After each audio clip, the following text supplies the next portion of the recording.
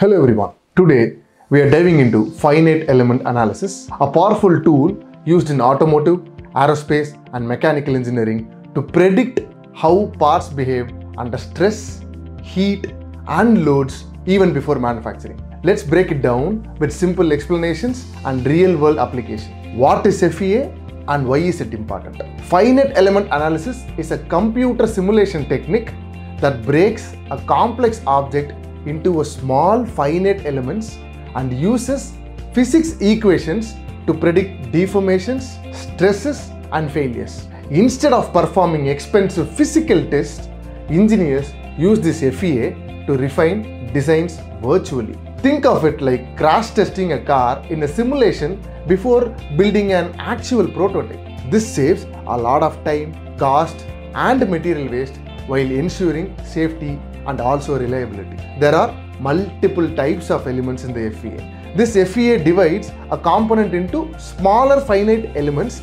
forming a mesh. These elements are categorized as 1D elements, which is beams and rods.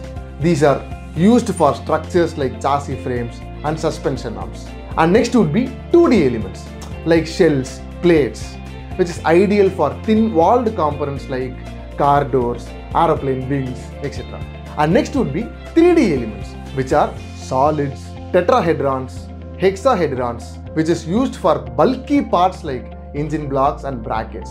Each element here is connected at nodes, helping engineers understand how a part behaves under different conditions. There are multiple applications and most widely used FEA applications are in the automotive industry to analyze the chassis strength, the crash worthiness and heat distribution in engines. At the aerospace engineering, we try to optimize wing structure, turbine blade efficiency and landing gear strength. On the manufacturing area in general, this is used to prevent thermal expansion and stress failures in casting and machining processes. On the medical field, these analyses are used in identifying design prosthetics and implants for bone stress and analysis. Now, how does these solvers work generally? These FEA solvers use mathematical equations to calculate many things. Firstly, structural analysis. This structural analysis predicts deformations and failure under a particular force. Example, suspension arms in car. Next would be thermal analysis.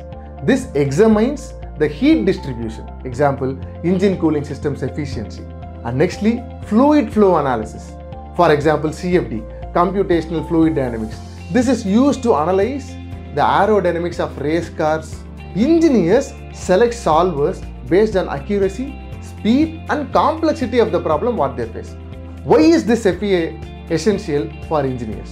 This FEA helps engineers to reduce a lot of physical prototypes, helps in saving cost and a lot of time.